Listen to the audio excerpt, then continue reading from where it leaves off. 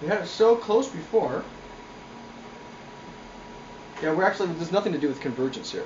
This has nothing to do with convergence. It's all about getting these two things to be looking at the same thing on the mirror. And there's a lot of factors. There's the angle of the mirror has got to be perfect.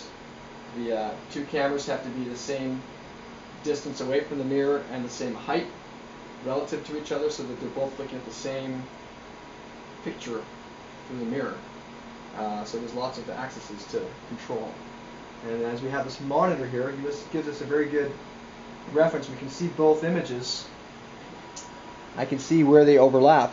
And so what's happening here is we have they're not quite overlapping horizontally perfect throughout the image.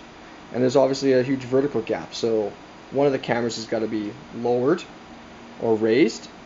And then we have to find a way to get the two cameras so that they're both horizontally matched.